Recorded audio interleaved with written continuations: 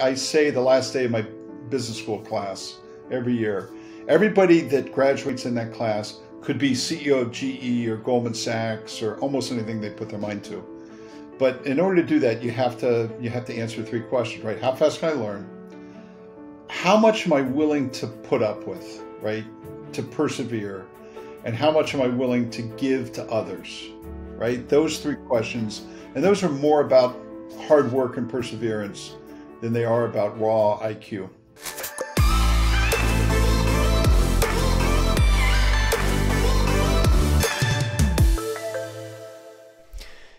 Hello everyone, welcome to another episode of The Future of Work. I'm your host, Jacob Morgan, and today I'm joined by Jeff Immelt, the former CEO of GE and the author of a brand new book called The Hot Seat, What I Learned from Leading a Great American Company. Jeff, thank you for joining me. Jacob, nice to meet you. I'm looking forward to the conversation. Oh yes, there is so much stuff in here. I took more notes from your book than probably I have from any other guest that I've interviewed over the years. There's just so much fascinating stuff in there.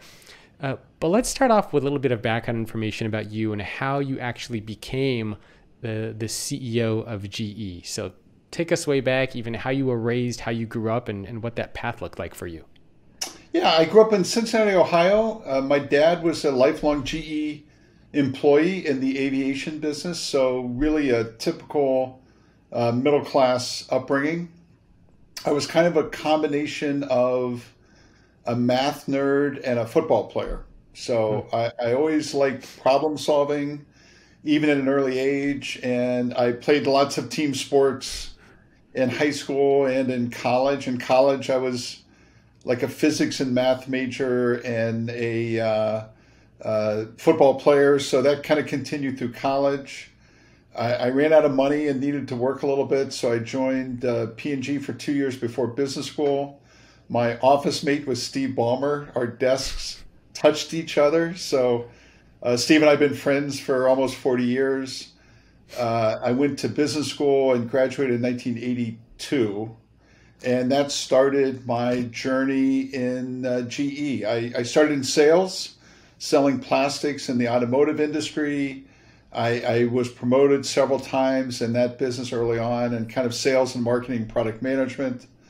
I went to work in GE's appliance business and learned how to fix compressors and ran a service business during a big product recall. Then I ran our healthcare business in the late 90s. So I kind of moved around a lot. I did different technical and commercial kinds of jobs and lived through cycles and failure and crises and globalization, things like that. And in 20 years after I joined, I became CEO of the company. So, a little bit of experience, a little bit of luck, a little bit of performance. That's kind of how most careers are built. It's funny, as I was going through your book, the people who you surrounded yourself with, the dinners that you had with various people, who you grew up with, people like Steve Ballmer, it reminded me of those athletes who are now really famous, who always tell stories of back in the day when they were, coming up in their careers and they were surrounded by all these other famous athletes. I mean, you were surrounded by an all-star team of young business leaders who ended up changing the world. It's really fascinating. Jacob, I tell people, always be nice. Always treat people with respect the first time you meet them. Yeah. Be nice to them. Like the first time I met Jamie Dimon was on a basketball floor. We were competitors, right? And so we became friends. Steve and I were drinking mates. Like we were both too immature to be business people, but we were like partiers and drinking mates. So you never know how life's going to turn out. So it always behooves you just be nice to the people you're with.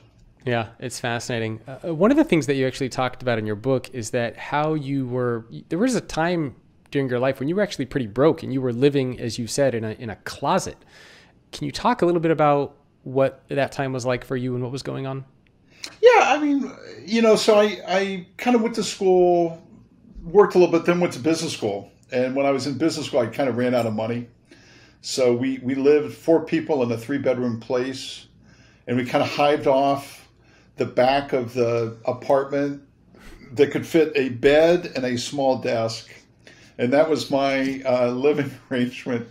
And that helped me be able to save money, I got to pay the lease rent, and I had a Visa card that had a $300 limit, and I had maxed it to like $3,000. So I was using, and then I would pay like $12 a month. So I was using the float of a credit card to kind of get me through the moment in time when I was most in debt. Then I signed a balloon note when I graduated from business school, $25,000, and none of it was due for 5 years.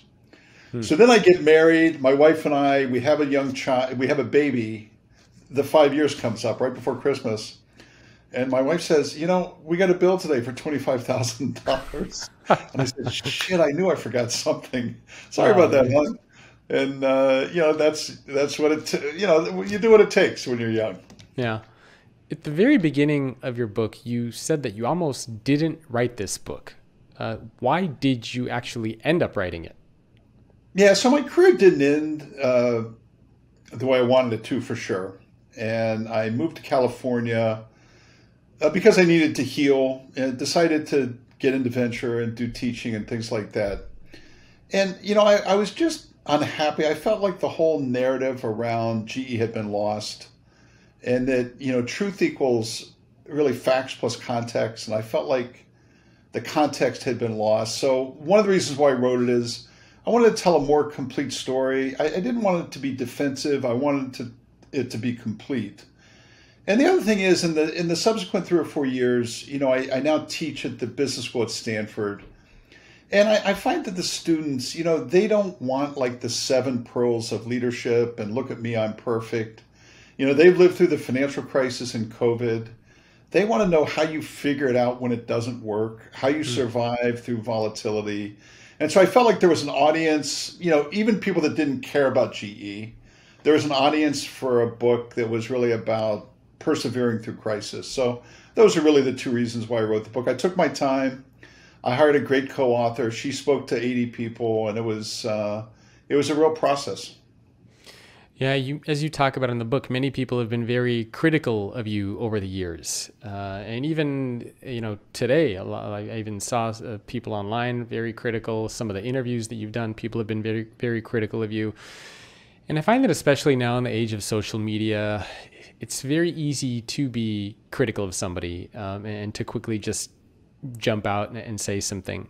But for all the people out there who have been critics of you over the years, if there's a particular message that you wanted them to get from the book, what would that message be? Yeah, that there were people in this company that tried their best and actually did perform pretty well, right? If you look at cumulative earnings, market share, if you go back to 2016, this was a top 20 market cap company. It was number 7 on Fortune Most Admired. It was number 1 on companies to hire leaders. We were leaders in digitization and globalization. But the stock didn't work. Succession planning didn't work. There were things that didn't work. And to your point, we live kind of in a world without nuance. Yep. And it would be one thing, Jacob, if the way the story was told, or the criticism was just at me. But there's hundreds, if not thousands, of people that have been hurt through this whole process. And, I had the means to kind of help correct that. And that's what I tried to do. And of course, you worked with one of the most famous CEOs in history who passed away fairly recently, Jack Welch. What was it like to take over for, even today, he's probably considered to be one of the most famous legendary CEOs, right? The CEO of the century, as he was called. What was it like working with Jack and then also taking over for Jack? Yeah, so let me handle the first one first. Working for Jack was great fun. I thought he was challenging, he was giving, he was creative. I think he liked to curry this image of, neutron Jack, tough as nails, things like that. But that wasn't the person I saw. I saw a person that was always challenging and always completely giving in what he did. I would still say, Jacob, that he was really one of the best leaders I've ever seen at running something at scale, right? He created an aura. He was a great communicator to 300,000 people to one person. He was fantastic in all those activities and all those things. But by the end of the 90s, it was a company where perception didn't equal reality. We were 50% financial, 50% kind of an old industrial company. We traded like Amazon at a 50 PE. And so kind of following him, the trick was to drive the appropriate kind of change while never looking backwards and never casting blame. And that's challenging. Look, it's easier to follow a jerk than it is to follow, the best leader of the previous century, right? Yeah. But I never wanted to be him. I never wanted to act like him. And I felt like the company needed change. Yeah, he's I think he was called a celebrity CEO at the time. So I'm curious to hear your perspective. Do you think his leadership style and approach would work in an organization today? Because I think there's been a lot that has changed over the years. Would a Jack Welch thrive inside of an organization today? Look, I think there are elements of the way he led, his focus on people, his focus on metrics that are timeless, right? There are elements of kind of short-termism. I don't think he ever respected technology, really. There are elements of his leadership that just wouldn't travel today. It was... Yeah. I remember him saying to Jake many times, like, don't do anything unless you can control it, right? Don't do anything unless you can control it. Today, you control nothing if you're a CEO of a public company. So I think, the trick with every generation of leadership is to pick the things that travel, that work, and pick the new things that have to be part of, making a company vibrant and competitive in the next generation. And so I think that's the way I would assess how much would work and how much wouldn't work in this generation. Can you talk about the relationship that you had with him over the years and how it ended up ending? Because I think towards, I think it was the end or the beginning of the book, you talk about how, you fought with him, you loved him, you admired him. But then there's also this really, I thought, sad story. It's kind of like something that you would expect in a movie where at his funeral, you said that you were quietly standing in the back of the pews while other people were giving this eulogy. So it sounds like it wasn't always easy, and you guys did have at times a tough, intense relationship. Yeah, look, I learned a lot from him, and I had immense affection for him as a leader growing up in the company. In the early days of my CEO tenure, we had a good relationship. In 2008, at the beginning of the financial crisis, I missed our earnings numbers right at the beginning. I mean, you couldn't see the crisis that was yet to unfold. This was in the very early days, but it clearly was what impacted our numbers. And, he went on CNBC and really dramatically criticized me. And that was kind of the line of demarcation in our relationship, right? I was respectful. I never talked at all about anything in the company and flaws. That was one moment when I really needed a friend, and he chose not to be a friend. And so I would say from that point onward, we had a cordial relationship. Whenever I was troubled about anything, I would call him, even times when we weren't having a good relationship. But I would say, I respected him at that point. I leaned on him sometimes for questions, but we weren't close over that, let's say the subsequent decade. And then, what I mentioned in the funeral was, like when he died and at his funeral, all the people that basically, kissed his butt when he was alive and when he was CEO, they all turned their back on him in the media, when he died. And I found that to be sad. Yeah. No, I mean, the way that you talked about it in the book, I mean, it was, I think, very sad. One of the people who I think has been very, very critical of Jack Welch over the years has been Simon Sinek, of course, the leadership author. And I don't know if you saw this or aware of this, but he, I think at one point he even said people like, I don't know if he said Jack Welch specifically, but I think he said leaders like Jack Welch, he actually used the word bastards. And he said that people like Jack Welch are the ones who are responsible for mass layoffs, of greed, of being selfish. Do you agree? Is that true? Look, I think Jack drove productivity. He drove a hard message about financial stewardship and responsibility, and he wasn't afraid to make tough calls, right? Yeah.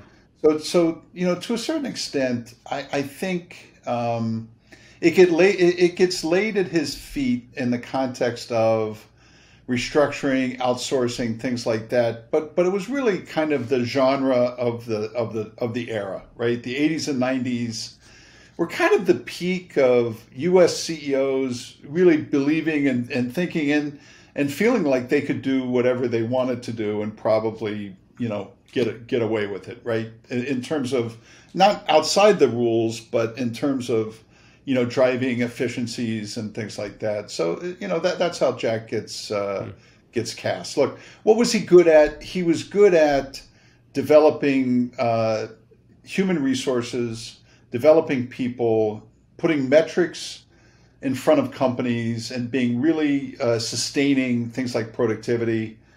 I think what could you be critical about him of is that, he just wasn't, towards the end of his career, really focused on technology, and many of the practices that were put in place in the 80s and 90s had to be changed in the 2000s, in the 2000 teens.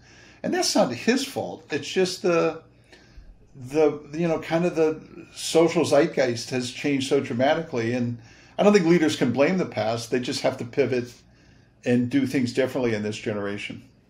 Do you remember and I'm just curious for historical context, were layoffs a thing even before Jack Welch? I mean, do you remember? I really don't know, because that was kind of the world I grew up in. But, it's just there were just too many inefficiencies, and I don't think anybody can blame leaders for not being efficient. I think people can blame leaders for not being innovative, and that's really the line I would try to draw, both in the book and the way I talk about the company externally. So before we shift gears and focus to you, maybe one last question about Jack. Is there a favorite Jack Welch story that comes to mind? You had a couple in the book. Is there one in particular that you love sharing with people, whether it's from the book or something that's not in the book? So one is like, and these are both more or less in the book, but attention to detail, right? And willingness to jump over boundaries to get his will done. I was in the plastics business as a sales manager. We had to go to General Motors and get a price increase. I'm with 4 of my sales reps in a car, in a Taurus, in the General Motors parking lot. The phone rings, those old block phones that would be in a car. I answer the phone. It's Jack Welch. Now, he's my boss's boss's boss's boss. And he says, "Jeffrey, put me on the speaker." And so I put him on the speaker, and here he's got like 5 salespeople, and he's lecturing us on, you got to get 10 cents a pound, you got to do this, you got to do that. I love your Jack Welch voice. In his voice. It was remarkable, his attention to detail. The other one is just his ability to talk to different people in different ways. I was running the medical business. This was maybe a decade later. We had a tough meeting. He really kicked my ass. Then we went next door to meet with the union leadership, and he was a different guy. He was the charming Irishman, and was totally charmed them. And his ability to see different audiences and play them different ways, I thought was remarkable. And as you can see, and as I tried to describe in the book, is I had a great affection for him, but he wasn't perfect, and he was a tough guy to follow.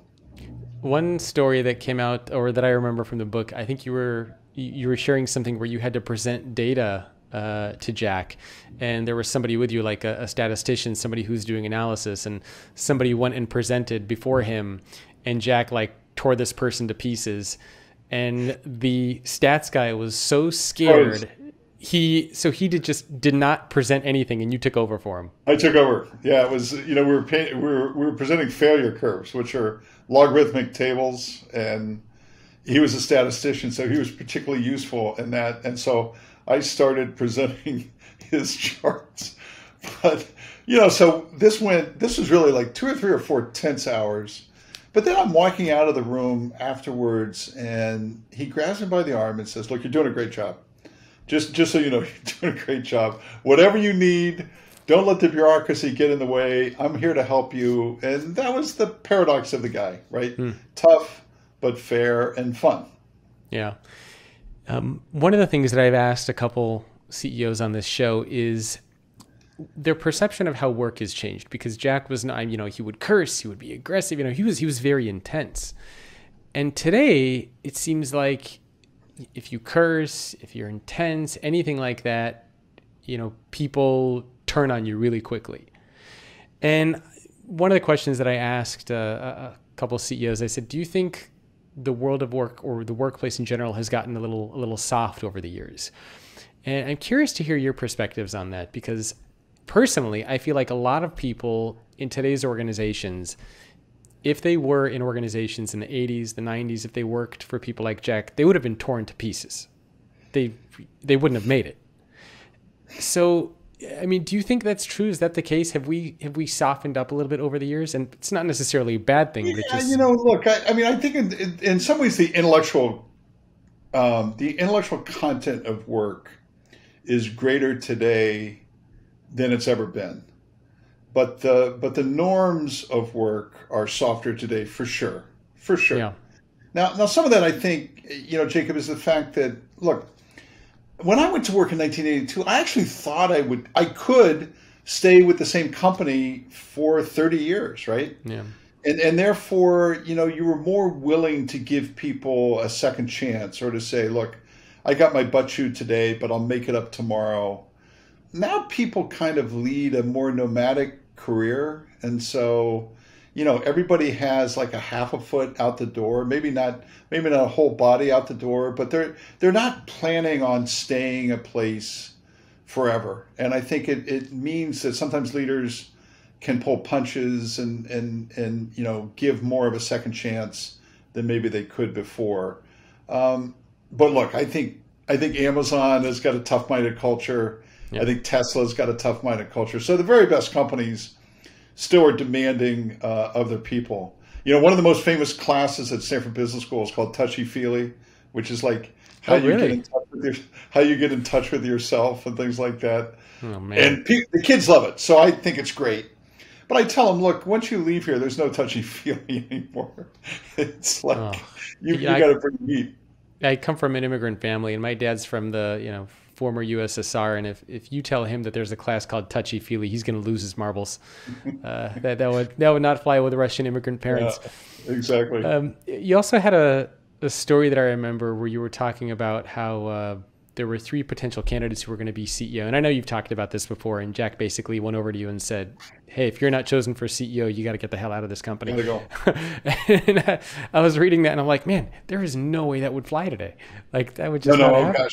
No, I mean, I think it was like the end of a golden age. He was the most famous CEO. Yeah. The succession process was just so public and so visible that, in some ways that was kind of the era. The era today is look, Google's a great company. Larry leaves, somebody else steps up. You just read about it in the newspaper the next day. It's not part of some big Olympiad or things like that. So I think that's Bezos the same way. Bezos steps out, Andy Jassy steps in. Of course, everybody cares, but it's not like it was this huge, visible gladiatorial contest. I think that was just of the era. You had to lead through one of the greatest tragedies in American history, being 9/11. And I think in the book you talk about how that was even more of a tragedy than COVID, and I'll let you elaborate on that. But do you remember where you were when 9/11 happened and what was going through your mind and the response that you took? Yeah, look, I was in Seattle visiting Boeing, and I'm at the Hotel Fitness Center in the morning. And I watched the second plane hit the World Trade Center. So at that moment, I knew something was wrong. So I was on the West Coast for that entire week until they let planes continue to fly. And we immediately went into kind of these crisis calls, crisis sessions. And, that was the first tail risk event I'd ever seen. And I would say through that process, I kind of learned that, something I had always been pretty good at, and that's absorbing fear, that you don't want to be an accelerant of fear. You want to be a shock absorber of fear. You learn to hold two truths at the same time, that things can always get worse, but that things can also have a future, and you need to focus on that. You have to communicate like hourly, daily, and we did a lot of that. And we made decisions. It's like there was no honeymoon for me. You just sit right down and you start making decisions, and you find that some work and some don't. But in a crisis, you've got to take action. And those are the things that were confronted right away. We were in the commercial aviation business. We were in the insurance business. We were in the media business. All three of those businesses got rocked on 9/11, and we lost two people. Yeah. How do you respond when there's no playbook? Because I think the same thing happened during COVID, right? I mean, there's no playbook for a terrorist attack. There's no playbook for a pandemic, and you're expected to lead regardless. Yeah, I think same thing. The financial crisis, there was no playbook. COVID, there was no playbook. 9/11, there was no playbook. I think it starts with the kind of people you have around you. Are you surrounded by people you trust that you can talk to? And then I think you need to develop kind of a sense of timing. What decisions need to be made today?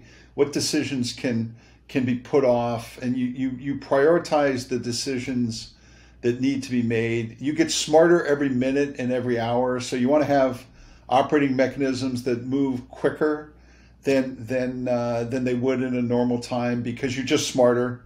And I think the last thing is, and when you don't have a playbook, is you have to be willing, when people say wrong things about you, you have to be very contemporary with the respect to owning the narrative and controlling the communication and things like that, because they can set you back. So good leaders, flexible point of view, learn every minute of every day, and be willing to push back when people get it wrong. Have you ever been scared during your career? And I know obviously 9/11 is an easy thing to point to, but I think a lot of people looked at you over the years and they thought, oh man, Jeff is like a tank, nothing scares him, nothing bothers him, but they don't know what's going on inside your head. So financial crisis was, if you were in financial services, Lehman Brothers bankruptcy and the 30 or 60 days after that were just terrifying every day, because there was so much that was not known. If you're in the industry, you were viewed as a villain. So you were being vilified every day.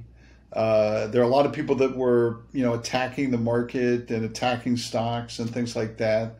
The public, which was, for probably a generation, the government just was not a player in business, but the government became a very constructive and destructive player.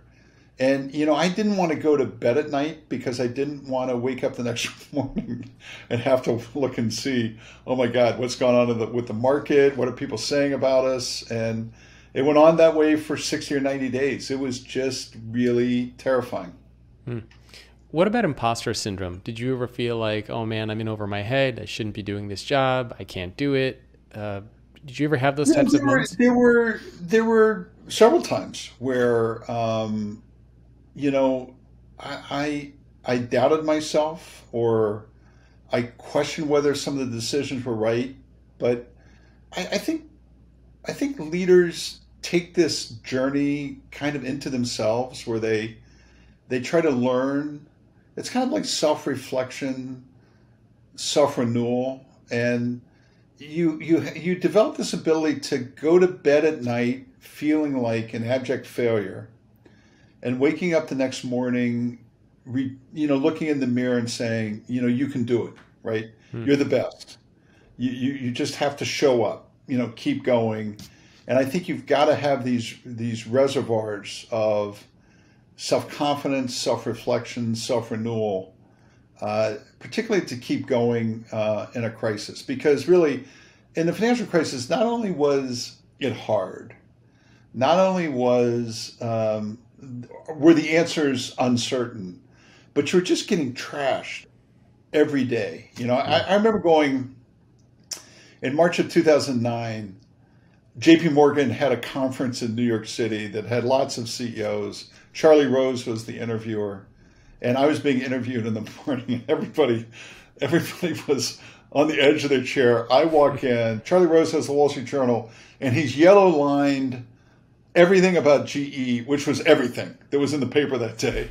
And I can't even tell you, like, I didn't want to go. I thought about canceling, but I showed up. And, you know, those are the moments you never forget, really. The importance of just showing up. How do you do that?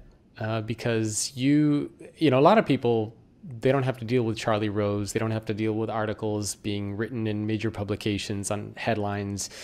You know, they just don't want to deal with their manager or deal with something at work. I mean, you had to deal with, you know, major things. Your name, your company was all over the place. Yeah. So how do you deal with feeling that imposter syndrome, feeling like you don't want to show up and still doing it? Do you, like, I think talk to yourself? You've got to have just a reservoir of self-confidence. You've got to have friends. You know, you need to have people who care about you, right? That are coaching or cheering or picking you up. And you can only build, you can only build confidence and friendships when the shit's not hitting the fan. Yeah. If you're waiting to the moment when you're in crisis to build friendships, you've waited too long, or to think that you can work yourself through it. So again, I think some of it's in you, but some of it's in the people you surround yourself with in terms of really, really wanting to work together, wanting to care to make it through. Between a leader who is talented versus a leader who is working hard, this is one of the debates that keep coming up, right? Can you learn to be a better leader? Or what if some people are more talented? Who do you think has the edge there, the talented leader or the leader who's willing to work harder? Oh gosh, I have to go with hard work, mainly because change is so prevalent in the world today, right? So, I entered the business world in 1982, and I didn't know anything about China, nothing at all. I mean, I could find it on a map. That's about it. And if you ask me from 1982 to 2021, almost 40 years, what's one of the 2 or 3 most important things that's happened in the business world in the last 40 years? I would say the advent of China is one of them. Now, talent isn't going to give you the sense of how to participate in that market, but hard work does, right? Trip after trip, time after time, trial after trial, risk after risk. That's how you build capability. So I just think in a world of fast change, of amazing change, kind of perseverance and hard work actually matters a lot. I say the last day of my business school class every year, everybody that graduates in that class could be CEO of GE or Goldman Sachs or almost anything they put their mind to. But in order to do that, you have to answer 3 questions, right? How fast can I learn? How much am I willing to put up with, right? To persevere? And how much am I willing to give to others, right? Those 3 questions. And those are more about hard work and perseverance than they are about raw IQ. One of my favorite questions to always ask CEOs and business leaders is, how do you define leader and leadership? Because I've been given so many different definitions and explanations over the years. I'm curious to hear yours. How would you define leader and leadership to somebody who's never heard of those things? Yeah, I think a leader kind of picks what's next, drives change, and absorbs fear, right? Puts up with the crap that's important to build culture. So that's what leaders do. I think leadership is more institutional. Leadership is about vision and organization and human resources and talent development. So I view leadership as kind of institutional, and leader is really personal, right? And that's how I've always distinguished between the 2. During the course of your career, has there been a particular, I guess you could call it a leadership hack or strategy or technique that you've used on a regular basis that you think made you a more effective leader? Yeah, I sustained, I would say, external focus throughout my entire career. So it gave me a good sense for what might be next. So we were early players in globalization. We were early players in environmental investing. We were early players in digitization. And a lot of that had to do with the fact that I spent a lot of time with customers and thought leaders and scientists around the world, and that was useful. I'd say if I could sneak in one other one of, I always try to connect with people kind of like in their setting, one on one. I knew how people did their work.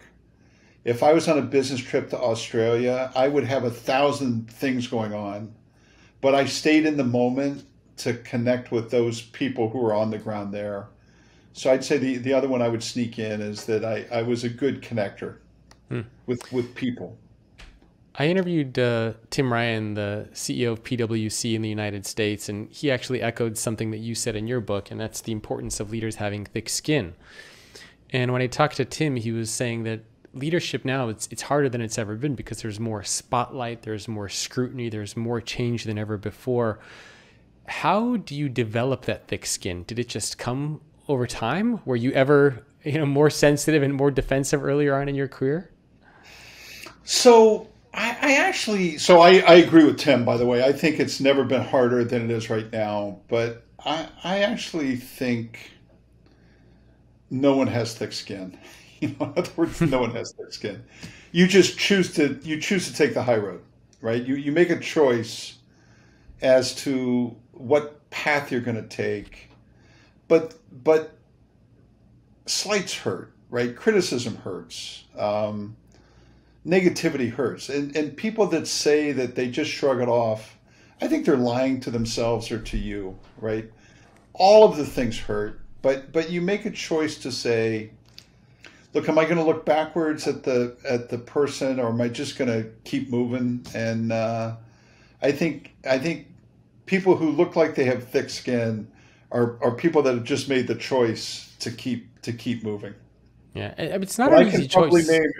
I've had many critics. I can probably tell you by name who they are, but that's a different interview. Yeah, well, actually, it transitions well to what I wanted to talk about next. I wanted to read something that you mentioned in your book, just to give people listening and watching a sense of the scale of pressure that you were under. So in your book, you said, days before I took the reins from Jack, Fortune published a piece titled, "It's All Yours, Jeff, Now What?"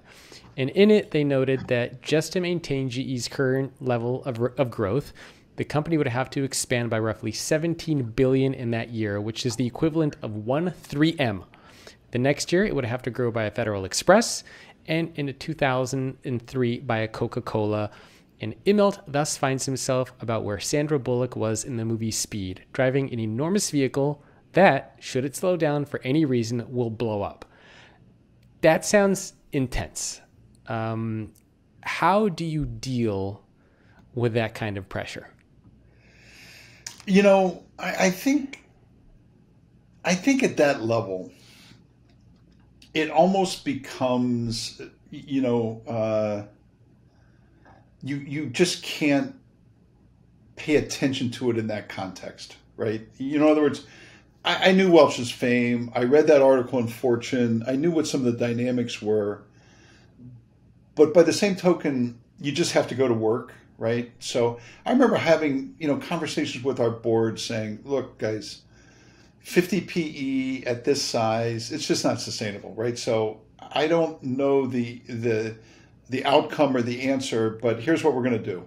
We're going to sell the insurance business. We're going to get into life sciences. We're going to get into aviation. We're going to focus on faster growth industries. So I think you sometimes you can't dwell at 30,000 feet at macro.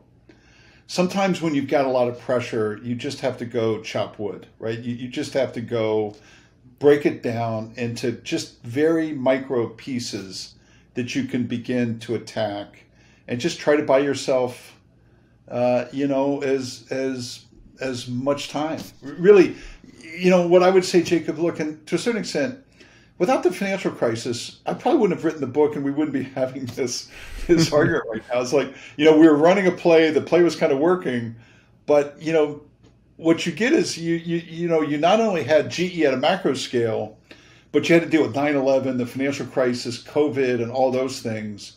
And those two things really made the job even tougher. Yeah, but you got to break it down. Easy. And what are the actions you can get people working on, and just go to work? There are a lot of leaders who listen and watch the show, mid-level and senior level leaders. What is the best piece of leadership advice that you have learned during the course of your career that you think other people should be applying in their careers and in their lives? Gosh, I'd say study how people work. In other words, if you're running an organization, know what a developer does, know what a salesperson does. You don't have to do their work, but be able to kind of envision how everybody in your organization does their job, right? How they go, what tools do they use? How do they work together? What metrics move them? And I'll go to a CEO's office, and I'm always looking at their wall to say, what connects them to the frontline worker? And if I walk in an office and it's just artwork and statues and crap like that, then I don't believe what the value statement says. I'm looking for like a picture where they were walking the floor with a nurse, or a picture of a jet engine or something like that. So I got that advice from a guy named John Opie early in my career. He was one of my mentors. And he just said, Jeff, look, no matter how big you get in the company, no matter how big you get in your career, know how the people that work for you do their work. Well, I think in your book, you talk about one of the reasons why you became CEO is because you learned how fridges work, right? I mean, compressors. Can you share that story? Because I think it fits very well with what you're saying. Yeah, no, I was running the appliance business, and in services, we had to repair 3 million compressors. It was the biggest product recall in the history of the company up until that time. And so we were going to have to replace all these compressors. I made the entire leadership team, including myself, learn how to fix a compressor. So I would go out every other week and sit in somebody's home, and it was a really hard repair, and I was horrible at it, but it gave me a sense for how, people did their work. And then, you and I talked about it earlier. I'm in we had to go meet with Welch every month. And the time when the statistician got lockjaw, we had to explain to him why the reserve needed to be $500 million instead of $400 million. And he was ripped, right? And he's challenging why. And I'm saying, well, in the reserve, it said the repair would take 105 minutes, but it really is going to take 115 minutes. And he says, that's just because the people that work for you are so lazy. They don't want to do. And I said, no, let me tell you, I've fixed 20 compressors, and here's what I learned. And he stood back, and I explained to him, here's why it takes a long time. Here's why it's hard. And so not only did I get grounded, but it gave me a sense of domain that frequently leaders need to be effective in driving change. Yeah, it's kind of the classic ivory tower problem, right? It's getting in on the ground floor. No, I love that story. I think it also ties well into the next thing that I wanted to ask you about, which is ego and hubris. You've worked with a lot of leaders over the years who have tremendous egos. And I think you touch on this in your book, but what's your thought on ego, and can it lead to the downfall of a leader? Yeah, look, so you have to have a good opinion of yourself to lead. Again, to the point you and I were just saying, which is, being a good CEO, it's a life of criticism. It's everybody says, you make so much money, and that's true, right? There's many reasons not to feel sorry for any CEO, but it's really living with criticism, and the only way to weather criticism is to have your own belief that you're okay, right? And that's called ego. I would separate that from arrogance, because arrogance is death, right? You can be a little bit egotistical and have a high opinion of yourself while still not allowing kind of arrogance. In other words, I know that everything I'm doing is perfect and therefore I don't have to get better. I draw the line there in that you can never lose the desire to get better, to improve, to do things that others aren't doing. And so that's where ego gets you in trouble. Hmm. One of the other things that you talk about in your book is why leaders should never fall in love with an idea. And I think this is something a lot of people struggle with. Can you share why that's so important? Do you have any stories or examples? Yeah, look, I mean, in venture capital, you kind of see it every day, which things that look good on a PowerPoint chart, frequently when you get into, the real elements of how work takes place, they fall apart. I'll give you an example in healthcare, right? One of the most, like, if you were in the healthcare industry, everything looks like a good idea, right? It's just so massive. There's so many technologies that can help patients, et cetera, et cetera, et cetera. But unless somebody pays, right? Unless an insurance company pays, or the government pays, or an employer pays, it fails. It fails. So one of the first questions I ask in every healthcare review isn't like, that looks neat, what a great technology. It's who pays, right? And that's where you can see wave after wave of good ideas that frequently fail. COVID, Jacob, advanced lots of technology. So today you think about telehealth and you say, my God, that is amazing. And COVID made it. But for 20 years, telehealth was a graveyard of investors, right? Because nobody paid for it. Nobody offered it as a service. Nobody paid for it. But suddenly when COVID hit, all the insurance companies said, oh, you know what?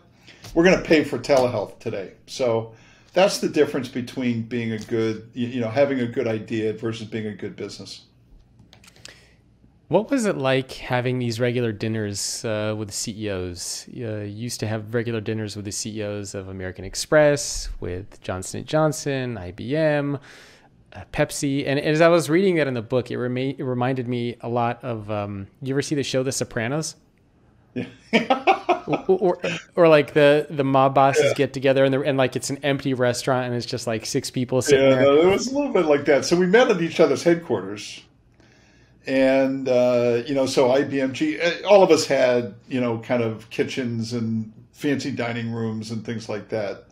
And we rotated every quarter. It would be a different time. And it was, usually in The Sopranos, you're planning how someone is going to die. Yeah.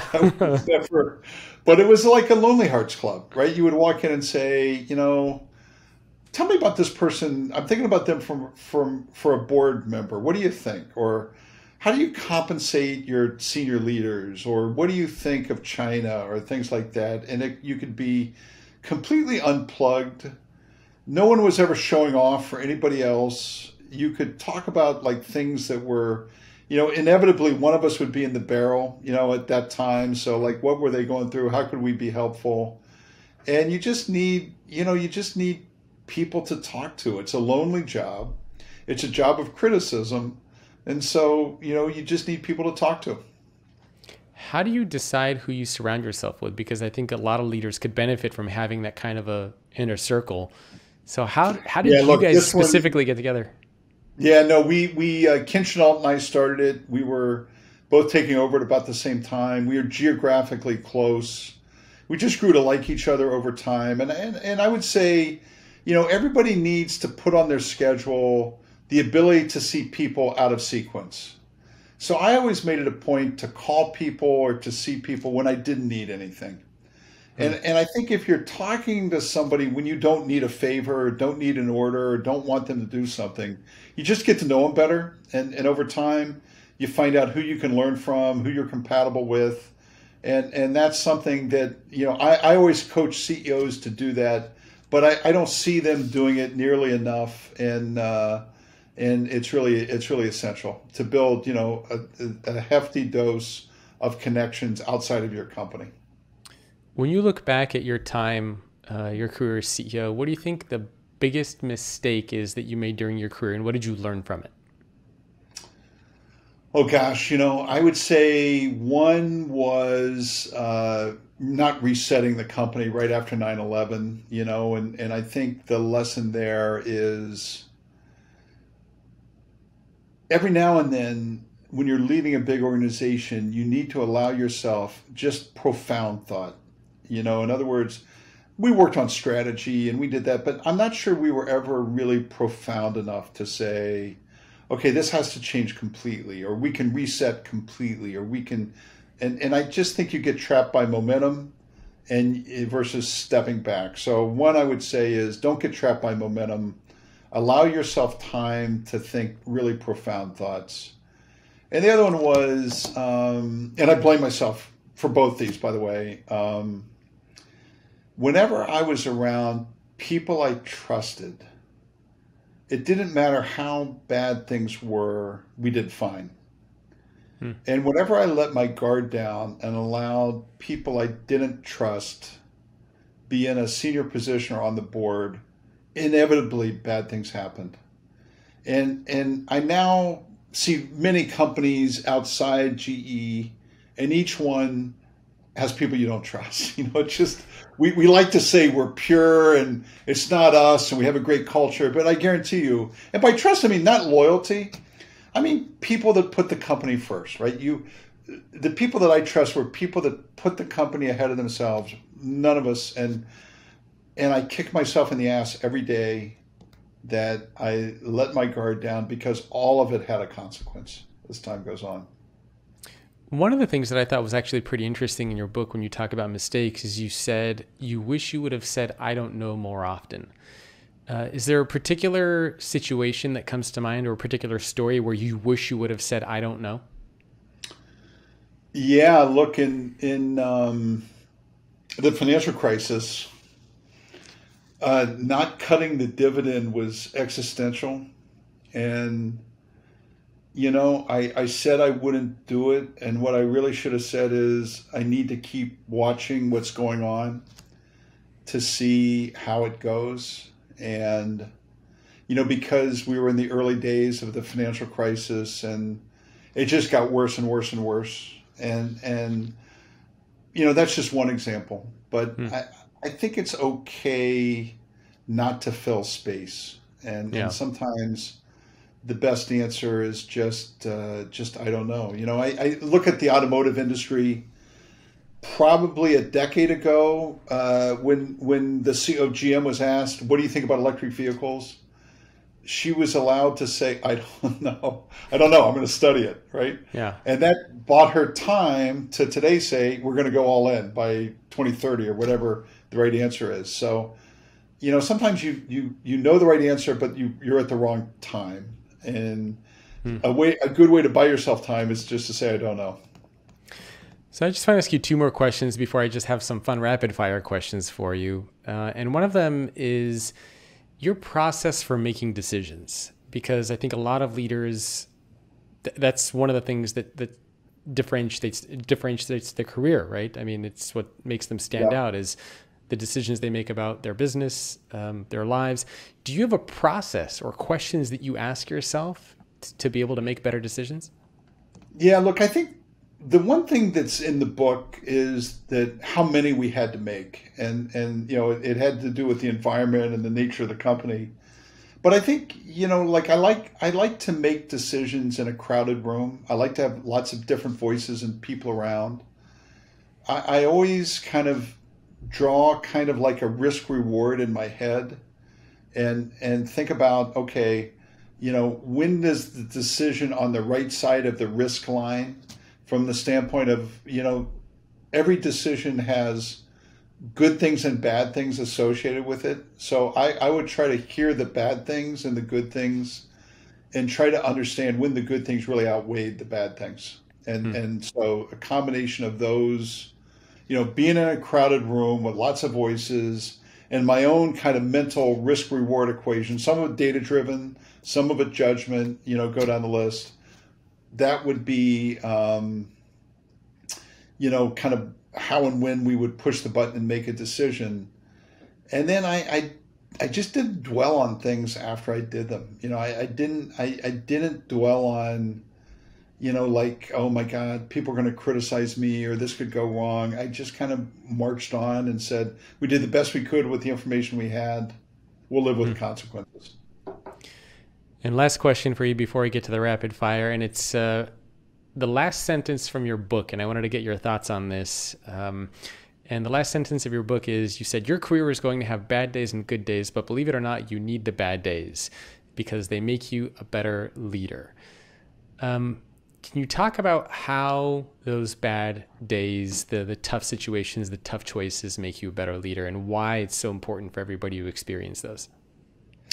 I would say two things. Is you're never really tested until you have to see things in their worst time, when you don't know the right answer, when you're in moments of crisis. You learn the most about yourself and you learn the most about the people around you.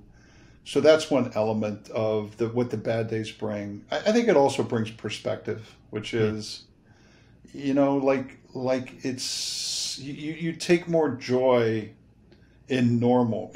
Everybody that's been through COVID, let's say before they went into COVID, they thought every day was okay, right? And then COVID hits and things are pure crap for 24 months. And then a normal day is going to feel joyful. It's just going to feel joyful because you actually know you've reset the bar. And I think if people are joyful on a normal day, you're gonna be happier with your career. Your company's culture is going to be better. People aren't going to be burdened. That's that's why I said what I said. All right, now just a couple fun rapid fire questions for you. Starting off with, what has been your most embarrassing work moment? Oh gosh. Most embarrassing work moment. When I was a salesman, a sales manager, one of my friends called and said that he was Jack Welch. He actually had mocked up a copy of his stationery and said, "Dear Jeff, I'd like you to come to dinner in Fairfield." I was 2 years with the company, and I kind of had my secretary get plane reservations and things like that. Oh, and man. Said, I'm going to go see Jack Welch. And everybody who was in on the joke thought that was quite funny. Like I said, The Office was always one of my favorite shows on NBC. And things are only funny because they're true. That's the way people actually act in field offices. But that was probably my most embarrassing work moment. Who's the best band of all time? I'm a huge Allman Brothers fan. And my daughter's 34, but she's in the 70s. She's in the 70s rock, just like I am. So I would say that's my fave. Best book or resource that you recommend for leaders to check out, not including your book, of course. I'm a big believer in military history. I'd say any of the anthologies about Gettysburg, or a guy named Rick Atkinson did a trilogy about World War II, the first one of the trilogy. Because military battles are kind of a study in failure. Like, who fails the least wins the war, and who pivots the best tends to be successful. And in the Rick Atkinson trilogy, basically in North Africa, the U.S. Army was terrible. But by the time D-Day came in, they had better leaders, better training, better everything. And so I always think those are valuable for business leaders. If you could have lunch with anyone, alive or dead, who would it be? Gosh, I would say Joe Biden. In other words, I'd love to pick his brain, and I'd love to offer a few thoughts in a constructive way. I think it's such an important time for the country. And I would probably say that. I thought of another embarrassing story. I was in Europe, and I was CEO and I was giving a speech. And I went to a fancy, like I grew up without much money, and I went to a fancy shoe store and bought some shoes. And I put them on, and I got up to give the speech, and I noticed that the shoes were purple. So the old purple shoes, the old European purple shoes. That was a good one as well. I like that. All right, and last two for you. What are you most proud of? Oh, GE was a great global company. I thought we not only won in global markets, but we were a great representative of the United States and of our company. And in the era we were there, I would say nobody did it better than we did in a very important way around the world. And looking back, how do you wish people would think about you, remember you, describe you as the former CEO of GE? Love the company, love the people, tried his best. I love it. Well, Jeff, where can people go to learn more about you, your book, anything that you want to mention for people to check out? I'd love for people to read the book. I'm pretty active on LinkedIn as well, Jacob. So I'd say those two places. And if you want to start a company, if you have a good idea, let me know. Yeah.